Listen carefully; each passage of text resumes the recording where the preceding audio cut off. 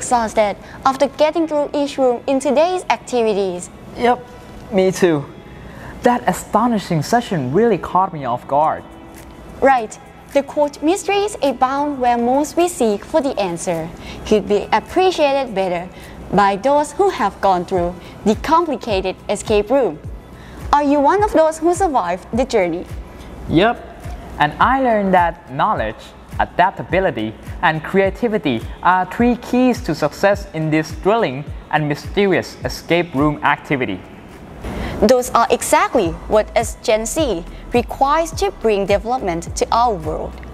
In this scientific activities session, various unexpected missions covering all fields of science with the integration of general knowledge are assigned to each room. For instance, normally no one would think to make a connection between RNA transcription and Roman numerals, but in the escape room, anything is possible. There were a lot of unpredicted missions that went above and beyond my expectations. To be honest, it kept me on my toes the whole time. So it was worth the wait. We had a really wild ride today, but we must keep our cool because today we have a guest. A guest? Yep. So I would like to welcome our special guest. Hello, I am Wasnon Pongsavat. You can call me Teacher Pom. It's great to have you here. Did you enjoy today's activity?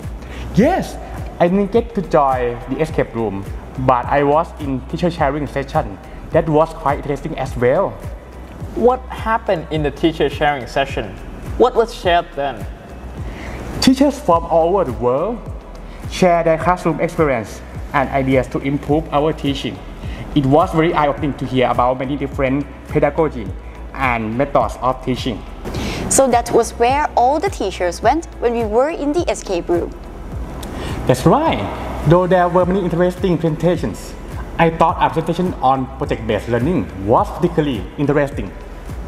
It focused on how working on real-world problems can help students develop a deeper understanding of the topic and practice creativity, critical thinking, and collaborative skills.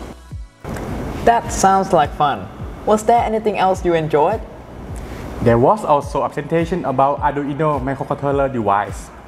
As a data logger to record and share information, I think it would be useful to many people who are interested in doing engineering projects.